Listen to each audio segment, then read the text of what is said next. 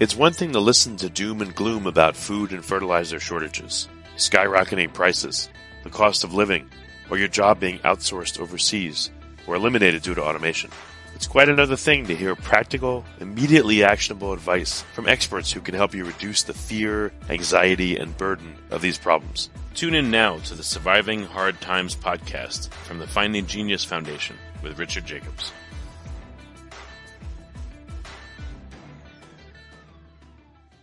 Before we begin, a note from our sponsor. I'm Richard Jacobs, Executive Director of the nonprofit Finding Genius Foundation and host of the Finding Genius podcast. In late 2016, I was rear-ended at 65 miles an hour by a truck on the highway, which sent me off-road into a ditch. The impact of the collision gave me a concussion and other injuries. At the hospital, a CT scan showed that I had thyroid nodules, which turned out to be cancer. It was then, when I had a biopsy of my neck, that I realized even if I was a millionaire, I wouldn't want a second or a third biopsy due to the pain and the invasiveness of it. And appointments at that time for thyroid experts were 3 to 6 months out. And I was worried about dying now, even if that was irrational. So because of this, I've decided to raise money to conduct a literature review on steroids, on the causes of anxiety and depression, a condition that affects well over 50 million people in the United States and hundreds of millions worldwide. Our goal is to create a codex, a guide that reveals all possible treatments for anxiety and depression for people that live with the condition, or for loved ones that have it, as my wife and my son do. To find out more about our fundraiser, visit findinggeniusfoundation.org and click on Current Initiatives. And now, to our guest. Hello, this is Richard Jacobs with the Surviving Hard Times podcast, sponsored by the Finding Genius Foundation. Today I have Joseph Lynch. He's the owner and CEO of Survival Living, LLC. We're going to talk about issues related to preparing, to push back against recession and higher gas prices and possible food shortages and all these terrible things that hopefully are not on the horizon, but it looks like they are. So, Joseph, thanks for coming. I appreciate you having me here. Yeah, if you would, tell me a bit about your background. How did you become aware or care about preparing for, bad times? I guess it pretty much goes back to growing up in the mountains up there in North Carolina. A lot of us were not very wealthy. We lived in the poverty level. We had ice storms every year. So it became a certain aspect of prepping was pretty much a normal way of life back then. You had to be prepared for the snowstorms and things like that. But the major events started waking me up when everybody laughs, but Y2K, that's when it kind of dawned on me that, hey, if something major was to happen, most people are not prepared for a long event. I mean, we weren't. But I didn't really get started into serious prepping until the whole 2001 phenomenon that came around with the Aztec calendar and stuff like that. Now, I didn't think the world was going to end, but I started really looking at what was going on in the world during that time. And I'm like, yeah, I need to really focus on being prepared. And this actually saved my rear end many times as far as job loss, house being burnt down, things like that. So 2012, I have dyslexia. Numbers are backwards sometimes. It's 2012. And that's when I really focused hard on actually prepping and learning how to actually secure food for long-term, vacuum sealing, rotational stock, water purification. And that's just a prepping aspect. I mean, I started outdoor survival back when I was a kid, Cub Scouts, Boy Scouts, and progressed from that, taking survival courses across North America, and then eventually started my own business teaching basic survival. Seems like even to me, the past 10 years, things have really, the uncertainty has really accelerated. We all dealt with, the whole virus situation in the past 2 years. I don't know, has your perspective, has your resolve hardened? Like, do you feel like we've moved closer to systemic bad things happening? Or like, how do you feel the U.S. is right now? What position is it in and where is it at? Oh yeah, I'm definitely, my resolve is definitely hardened even more on that, especially the last 10 years. But the shutdowns and stuff from the virus was all preppers. We get slapped with a tinfoil hat, crazy scenario. That's what everyone always calls us because we're preparing. It was a justification on our end because we were prepared for lockdowns, shutdowns. Everyone says it will never happen in America. People don't realize is all the executive orders and things like that have been signed. They can shut down anything they want. All they have to do is declare a natural disaster or a national emergency, and they can make you stay in your home. Yes, and that's what they did. The pandemic, you weren't going out. And even if you were going out, too bad they shut down everything. Well, the large majority of things they shut down. So yeah, having stocks on hand is always key. You know, I tell people, if something was to happen, you look at the barge situation where cargo containers were coming into the United States, and all of a sudden we had a huge bottleneck on every coast, and plus the Gulf, everything could not get in. We started seeing prices change then. Our delivery system is a spider web. It is. Everything's connected, but if you break one strand, it puts a strain on the whole system. And it doesn't take much to do it, whether it be conflict or a pandemic. Anything can actually make everything stop. So this is why we always push on the prepping aspect of things, having things in your home, no matter what. You have the way to feed your family. And again, case in point was the pandemic. Everything was shut down. They made everything shut down. You look at fuel prices right now. The wages have not changed. And even if the wages do change, it's just going to make everything else go up. A lot of people are advocates for higher wages, but the fact is, it's not going to fix anything. You give everybody higher wages, the products are all going to go up again, and everybody's still in the same economic bracket they were in before, but now paying $9 for a loaf of bread. Sure, you're making 15, but it still didn't change anything. All it did actually, you know what? From what I've read recently, it can put part of your income into a higher tax bracket. So you actually will probably go backwards in terms of your ability to buy the higher your wages. If they don't change the tax brackets, yeah, absolutely, you're correct on that. If they don't change the tax brackets, I think what it will be when they actually successfully do this, and I believe they will, eventually they're going to see. I don't think anything's by chance. I never do. There's a reason why we have politicians and governments and stuff. They got think tanks and everything else. All we can do is look at it and try to figure out what they're doing. They're going to go for a universal payment, a monthly universal payment, in my belief. Everybody's going to be making the same wages. Doesn't matter what your job is. And then except the elites, what I call the elites, the super rich, they will always have their step up above everybody else. All the rest of us, we're going to be dropped down into a bracket. We're going to be working for a certain wage. Doesn't matter your job. And that universal payment, they've been pushing for the last couple of years. We've seen it pop up a lot more in Canada and other countries. They've been trying to push this, and most of it is from a socialist aspect. And I'm afraid that's going to get pushed here in America, and I think it will take hold. So what are some practical tips you have for people? Like what do you think some of the first problems people are going to face is? I mean, right now already gas has gone a lot higher. So surrounding gas and transport, do you have any tips for people on how they could get more out of the gas in their car somehow? Or, how can they adjust to accommodate higher gas prices? As far as adjusting vehicles and stuff like that, we don't have vehicles running on carburetors anymore. Everything's fuel injected, and they are more fuel efficiency. Definitely carpooling with people if you're planning out your trips, for one. Right off the bat, plan out your trips. You need to plan out if you're going to the grocery store. You go, I see it all the time. People go to the grocery store like every 3 days, and I actually know people that go every day because they want to go to the fresh produce aisle. But they have this thing where they won't put anything in the refrigerator. It's got to be fresh, sitting on the counter every single day. Cut that out. If you go into the store, make it once a week. Or if you're able to stock up a lot and you're able to pick the things you need, start making a grocery run every 2 weeks. But make sure you buy everything you need during that time. Does it take work? Yes, it does. You have to sit down, plan out what you need, make meal plans, everything else. I'm not saying you should only just hide in your home. But with the fuel prices the way they are, and in my belief, they're going to go up even higher.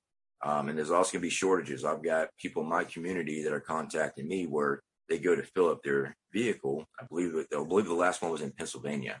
They have a cutoff, $80. Doesn't matter how many gallons you got in there. $80 was the max you can put in your vehicle. Well, like my vehicle, I drive a big old Tahoe. $80 is not filling it up. So we're going to see this. My advice is to plan out your trips as much as possible. Make a grocery run at 2 weeks. Start at a week so you can get used to it. Carpool if you're going to work with other employees and stuff like that. You actually will be saving a lot of gas, especially if everybody puts in a fund for the fuel. So instead of 4 vehicles going, you got 1. I'm not all about the Green New Deal or anything like that. I'm just trying to make sure you can save you some money on gas because it's going to go crazy. Of course, running an air conditioning unit, yeah, that does burn more fuel. I've seen people say we should all go to electric vehicles. Unfortunately, our grid is not designed to have everybody with electric vehicles. There's not enough power that's actually produced.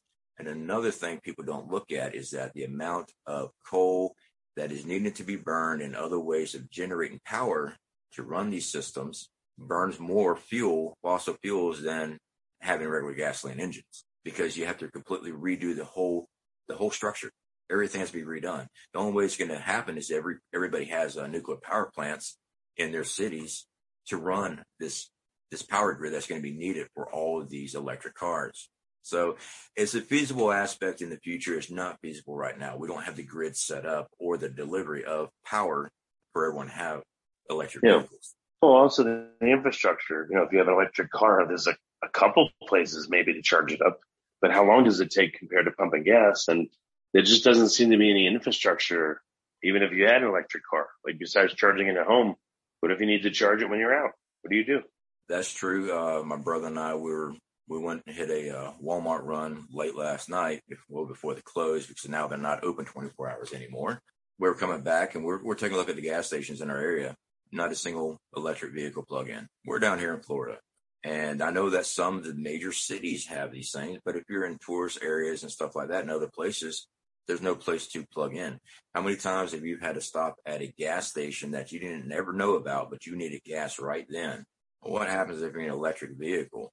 Most people, in the reports I see, they're having to call a company to come bring a portable power station to them, which is a diesel engine, and also the generator that produces the power to charge up the car uses diesel. So right now, the infrastructure is not set up for that thing at all. Yeah. Have you ever seen a side-by-side comparison of an electric car versus a gas car? All the things that go into making it, running it, all the outputs, an honest comparison. Does it exist? No, I haven't ever seen one of those. I have seen some reports on the manufacturing of the batteries, a single battery for that system, and the amount of pollution that is required for the recycling and also manufacturing of that is a lot worse than running a gasoline engine. So there's a lot of things that are hidden underneath what, to be green. And if you really look into the manufacturing production of the item itself, it's not green at all. Yeah, that's what I was wondering. I've asked many people that, and I've heard a lot of people say, oh yeah, that exists. So I said, oh, great. Could you send it to me? And then they can't find it. Yeah, I haven't seen a side-by-side comparison, but I've done a lot of research into battery manufacturing.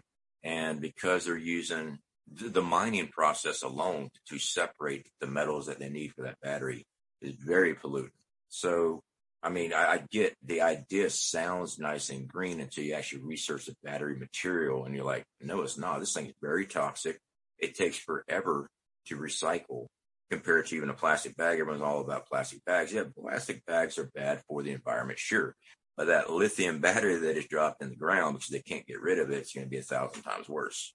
So what, I don't know, anything else people can do in terms of gas? Like, is there any point in storing gas in a can or multiple cans at their house, or is that dangerous? Or, having extra, what about that?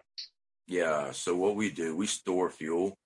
We have a 4-month supply of fuel on hand. And now everybody needs to make sure they check their local zoning laws, because the last thing you want right now is a fine or possibly incarceration time in the county lockup because you broke some safety violation.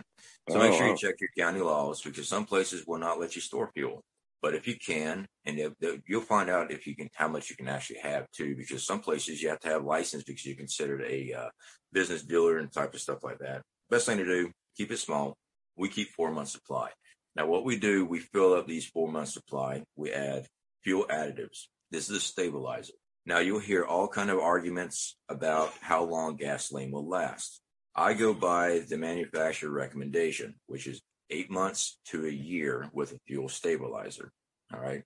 So what we do, we fill those up. When our vehicle needs fuel, we cycle through. We grab one of our 5-gallon jugs, put it in the vehicle, fill it up until it's topped off. And we do this every time we drop a quarter of a tank, which is 5 gallons. And then we take that 5-gallon, empty 5-gallon, we go fill it up, and we rotate it to the back of our stocks. That way, our fuel is always fresh. You will never get close to a 6-month time. Is it a lot of work? It is. It's a lot of work being a prepper and having a rotational stock, but your stocks will last you much longer, because when things go down, having 4 months supply of fuel or however much you have. One, you can run your vehicle. Two, you can run a gasoline engine as far as a generator, and during a power outage, you have fuel stocked up. So yeah, I do support stocking fuel, but again, check your local areas on your zoning laws, because you can get hemmed up and you don't want that to happen, during this time. No, that's a good idea. And then in terms of having extra, either food or other supplies or gas, how much extra should someone have where it's not overkill, but it's practical? Are there different levels of that? Okay, so when you first start prepping as far as food, my recommendation is go with normal foods you normally eat. This is canned goods and dry goods. Canned goods go from green beans, corns, potatoes, carrots, yada, yada, and meats. All right. And then your dry goods, your beans, pastas, like spaghetti noodles, elbow noodles, macaronis, things of that nature, flour, sugar, salt, your basic stuff that you can make your own meals. Okay. So one of the biggest things I tell people, you need to learn how to start cooking, because that's going to be key. You're going to be cooking your own food. Now, the argument I get with people is that I don't have enough money to start prepping. If you have $5 extra when you go to the grocery store, buy an extra of something and put it back. Now, canned goods will last a long time. There's an expiration date and there's a best by date. Due to being, what's the correct word? Liable for wrong information, I have to say, follow the dates. As a prepper, though, storage lasts much longer. And the reason it does is because of how you store it. Make sure you store it in a climate-controlled room.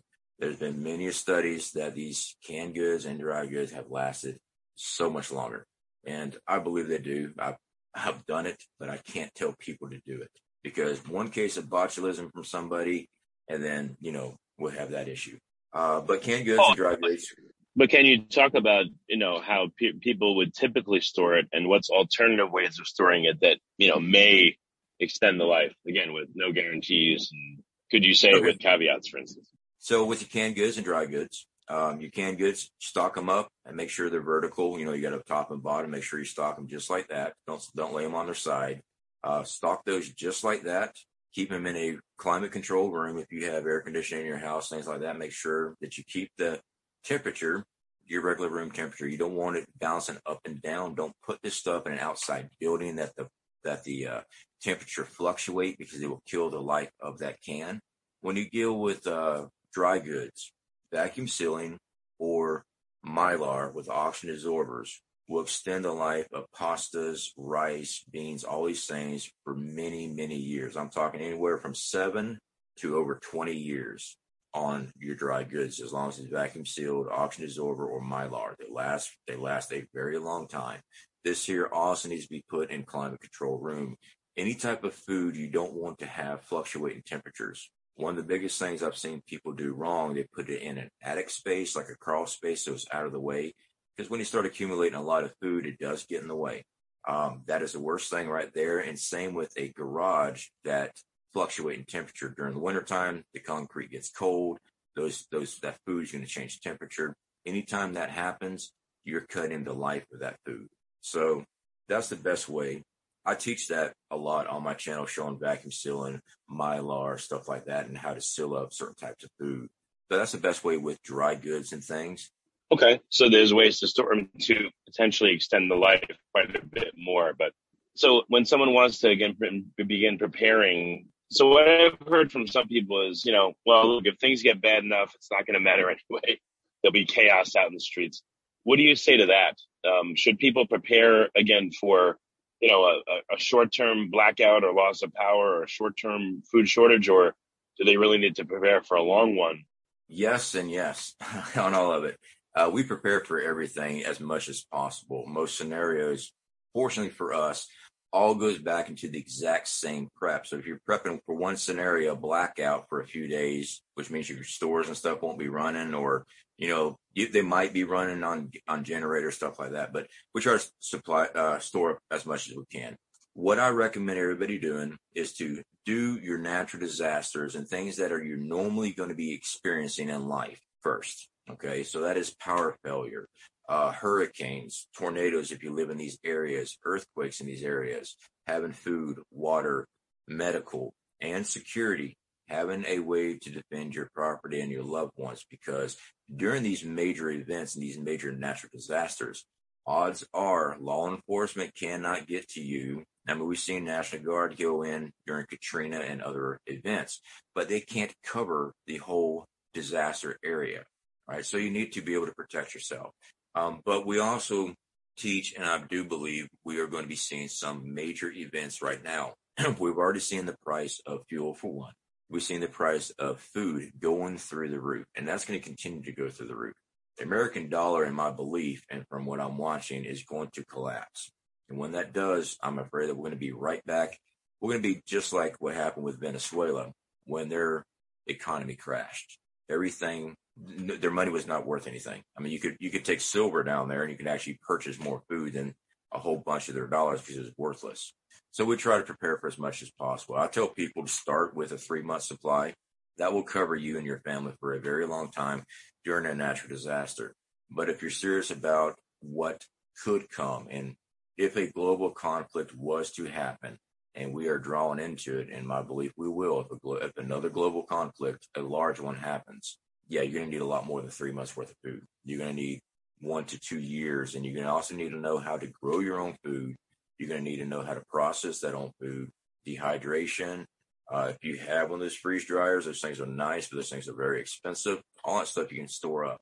You're going to need supplies. You really are. And the main thing, though, is water purification. Always just, even if it's just a Sawyer mini water filter, there's like $20. That will filter out all forms of bacteria in the water. I use those things with my outdoor survival trips and everything else. I've been using them for years. Never had any issue. A water filter is your main thing. 3 days without water, that's a very good rule to follow, but it depends on where your location is. Like if you're down here in Florida after a hurricane, it's usually summertime. Trying to last 3 days with no power and no water, it gets very hot here. You'll be lucky to make it 3 days in this heat with no water. So having a way of purifying water, having a way of collecting water, even an idea of just taking an inflatable kiddie pool and you run a gutter off your roof so it actually collects water, and then you purify that water. Very simple, very easy to do if you don't want to do the immaculate rain barrel collection. You don't have the room to store up gallons and gallons of water, because the fact is, storing water takes up a lot of room. It really does, and weighs a lot more than anything else. Oh, so it's better to just filter it on site out of your home instead of storing any of it. No, well, you still need to store some, because it could be a while before it rains, or you might be running into contaminants. But I would say store about 30 days worth of water is what I'd say. Okay. And you can find them in different places. You can buy those real expensive bricks, or you can get a gallon, buy the gallon, stuff like that. But see, for the long haul, you're going to be finding locations that has water and transporting that and filtering that out. But I would recommend having at least 30 days worth of water on hand. Okay. Well, that makes sense. In terms of producing your own food, again, I just have to think in terms of someone that, doesn't want to prep or hasn't really thought about prepping or is resistant to it. What is the easiest thing you can do, let's say, in terms of growing your own food? Maybe you can't supplement 100% of it, but what parts are easy to grow and easy to do to supplement part of your food? Okay. Yeah. So we do grow food here. We run gardens and things like that.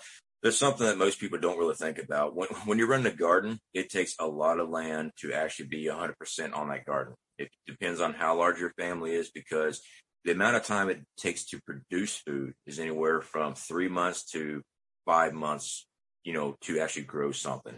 And from my experience, like down here in Florida and also North Carolina, and when I lived in Arizona, the weather can destroy your crops. So you need to have food on hand, canned, dry goods, things like that. You need to have preps for growing season, because if something happens to that garden you're relying on, you need to have preps to make multiple grow seasons in case there's a contamination from pollution or weather change or something like that destroys your crops. If you're relying on that, you're pretty much messed up then. So you're going to have to rely on something else. The easiest ones, it just depends on your location. All right. So down here in Florida, the easiest crops that we are able to grow is lettuce, radish, corn, zucchini, cucumbers. I'm still having trouble with carrots for some reason. I've been trying for 3 years. I'm still having trouble with my carrots. Broccoli, okra, These are very simple, very easy to do. And, our climate down here, very humid, very hot. We have to start very early, but we also deal with massive storms that roll in. If you have the property to have nice greenhouses, hey, that's great, but greenhouses are expensive to construct. You can make the cheap ones. You can find them online with the plastic sheeting and stuff like that. But down here in Florida, the UV lighting would would destroy that plastic, makes it really dry rot, and it doesn't last more than one season. So, really, what's a better covering than plastic then? It's that that kind of like a plexiglass. It lasts much longer for the greenhouses, but I've seen the cheaper ones built with the plastic sheething like you get in a roll. And the sun down here, if it's out in the open, it just burns it up. It becomes brittle. I've made tarps and stuff out of that stuff, and it might last 4 to 6 months down here. Okay. Do you think for most people it's more practical just for them to supplement their existing food? Let's say they're like, man, this sounds like a lot of work growing all my own food and storing it and dehydrating it and blah, blah, blah. If someone is lazy, but they want to do something, what's like, how do they dip their toe in and let's say get started? What's like the minimum they can do to get a feel for it, to see if they like it or not, regardless of whether it's practical. But what can people do that's a baby step to get started? Yeah. So I would definitely start with just trying to supplement your own food. And the fact is actually pretty much a full-time job doing that too. Supplements about the easiest way you can actually go about it, just to add like a fresh salad here and there. But it is a job. It really is. Trying to garden your own food is not something that you just plant in the ground and walk away and hope, just water, because you're fighting pests, you're fighting weather. You're always out there tilling the ground. You're always out there weeding. We're talking hours a day. It's not something that you just put in the ground and be done with it. I've seen people grow inside their home with the aid of grow lights and things like that. Grow lights are expensive. You have more control your crops as far as weeds and pests and things like that if growing inside your home. But the amount of room it takes up a lot of room. If you have a dedicated room to grow a garden, a grow light garden, that's great, but you're going to be using a lot of power with those grow lights. You're going to be using a lot of water, of course. If everything shuts down, you're going to need water. So do you have a way of collecting water? With society all intact, all utilities, yes, gardening is good. I've seen the windowsill gardens and things like that. The fact is, those things do not produce enough to really supplement anything. You got a small. Yeah, how much is needed? Like, what's the calculation of how much is needed in terms of grow space per person? Let's see, I think it's 1 hectare for one person is a good supplement. And a hectare is their size of growing area. And that's for a year, if I remember correctly. I could be wrong on the exact size. So our garden is 30 feet by 20 feet. And that's only going to produce supplement here and there.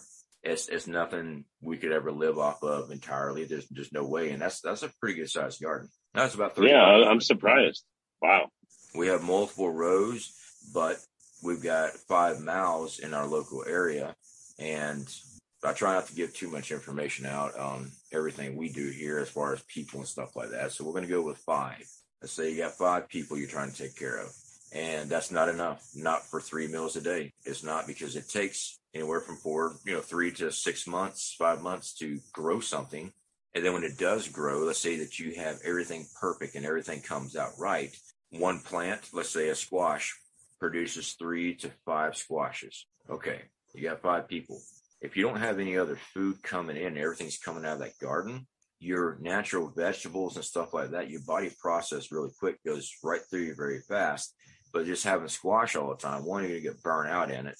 2, that's not enough nutrition, just eating nothing but squash. So a squash plant can take anywhere from 3 feet to 7 feet when it expands out. So that takes, even the size of these plants would take up a lot of room. So that's why, even a 35 by 20 foot garden gets really cramped really quick.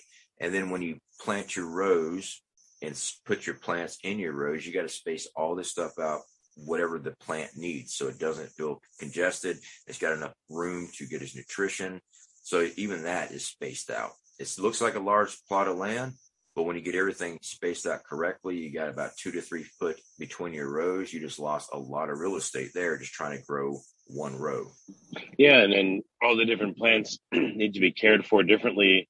They all have different grow times. You said there's pests, there's bad weather, there's a lot to it, I guess. It makes it kind of scary. I guess that's why you need to stock up on foods that could be stored for a long time, because producing them yourself is not easy. Yeah, producing them yourself is not easy. I do encourage people to actually start doing it, because once you learn how your area is, and that you already know what you're going to be facing that following year, unless something major event happens. But it is, you're spending hours a day out there. Now, in today's society, when we're all trying to work and everything else, we've got all this stuff going on. It's kind of hard to dedicate every single day to your garden. When I was working full time, an actual job before I started doing my business and YouTube, I was having to work in the garden during the evenings when I got home by flashlight, because I did not have time to weed or anything else like that. It was burning me out. It took hours to get this sucker going correctly and then to maintain it. But you need to have food on hand in between this. But now when a major event happens where, let's say, everything's shut down, you are at home, you got plenty of time to work on that garden, most people think. What about water collection? What about running security, trying to keep your property? If you're the only person with food and you got a big old garden there, you will have people looking. And now you're being pulled multiple ways. You got to be in the garden, working the garden for your food, but you also got to keep an eye on people that might be trying to do something evil against you. Somebody wants to take your stuff. You've got to be collecting water. You have to be cooking. You have all the stuff that you got to be doing. So this is one of the reasons I always talk about working with a community of people, building a prepper community, your neighbor stuff, speak to them about events and things. You don't have to go in all tinfoil hat up. Down here in Florida, it's easy. I talk to people about hurricane preparedness. Hey, you guys y'all ready for this season? Yeah, we got this, we got that. Hey, if something major happens, what's your plans? And that's how I get my icebreaker in. And then we start talking about it. And the next thing you know, they're coming into my group, and it's not militia or anything like that. We're a community of people. We all have our own lives. We work together we can sustain ourselves in case something major happens, and it can be done. Now, I know there's some people that have some neighbors that, they just don't like things like that. And I get that. And it's not for everybody, but I do encourage people to reach out to other people, especially in a major event. Yeah, no, that's really cool that you're doing that. Have you found any optimal size group? Like, what's too many and what's too few people to do that with? I don't believe there's such thing as too many or too little. If you even have one other person that's going to be there to render aid and help you with what you're trying to do, and you're working together, that's a group. Even if it's just one other person that you've got, that's an extra person there to take some of the workload off. You got somebody running security while you're taking care of the chores, stuff like that. You've got somebody that can watch your back while you got to sleep, because if something major and really bad happens, you're going to have to sleep some point in time. A group too large, watch it. You got to watch how you speak about things, because government watches large groups. They're called militia groups and things. The government keeps an eye on these people. You don't want to be one of those gun-toting, slinging, we're going to take over this and we're going to take over that. You don't want to do that, because then you have somebody beating on your door and stuff like that. So don't do that. Just worry about your family, worry about surviving natural disasters and stuff like that. There is a time and place for other things, but right now I just tell people, just be ready for natural disasters and taking care of your family. Yeah, that's practical. Do you think that it's more likely that there'll be natural disasters that cause us to have to go into our, cause us to prep, or is it going to be self-created disasters by, our dear leaders? Which one do you think is more likely? I would say more likely natural disasters, because I've experienced more natural disasters than anything else. But I also look at what is coming as far as what else is going on in the world. Look at society, look at the breakdown of both morality, laws, government institutes, and what they're doing, and seeing how it's affecting us as civilian citizens of a country. I still say you need to be stocking up for the long haul, because the way things are going with this country and what's going on overseas, like I said, if something major happened, like a world conflict, that's going to be affecting us here as well. It's going to affect everything. Just look at the shortages that we're dealing with fuel, natural gases, and food prices. Look at everything that happened with just the barges and stuff. All this, all the ships were at ports. Prices of everything, availability was hard. Microchips, all these things were hard to get hold of. A major conflict happened, you better be expecting none of that stuff to work. if the fuel keeps on going up high, what food that is delivered is going to be extremely high because they got to pay for all that diesel and all that equipment, not just the truckers. You got the farmers, all that equipment that they're having to run, every single bit of that. All that stuff's going to go through the roof. We import a lot of food from other countries. I believe it's 70% of our fruits and vegetables come from foreign countries. That's a lot. I could be a little bit off on that, but I think the last article I read was 70% of our fruits and vegetables come from other countries. Now, most of them are from South America. So, Central America, South America, and Canada. But we do get stuff in from China. We get stuff in from other countries. So that does play an effect. I mean, look at Walmart. A lot of food, a lot of products that come in there at Walmart is China. Yeah, Walmart essentially is China. Yeah, a lot of people give me a lot of stuff about shopping at Walmart, but the fact is our government sold out the country many, many years ago. And whatever I have to do, if I'm able to save a lot of money and put more towards prep, I buy at Walmart because I can buy more food and more supplies for my family compared to less by going to Trader Joe's or whatever, Whole Foods. Yeah. So do you think people should just slowly save? Like, how fast should they accumulate this 3-month supply of what they need, water and food? Should they go crazy and do it as fast as they can? Or should they just, every time they go shopping, get a little bit extra and build it up slowly? Okay, so I've always said a little bit slowly. All right, I've always said that. With what I'm seeing overseas, and we all know that, I try not to say too much because it's regulated on the internet. With what we're seeing with those countries overseas with this conflict, I believe this is going to be rolling in faster on us. I've always told people $5 extra a week, $20 extra a week, whatever. I really would recommend people to start ramping up their supplies as much as possible.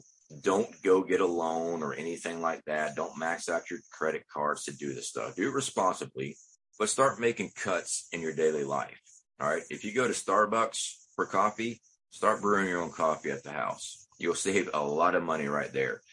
Thing with prepping, most of us preppers, we sacrifice a lot of things. Like we don't go on vacation out of town and stuff. My wife and I, we went on vacation a couple weeks ago. We went like 30 miles from the house. We went to our local beach. We rented, we rented a motel and stuff, but we saved up for like 6 months.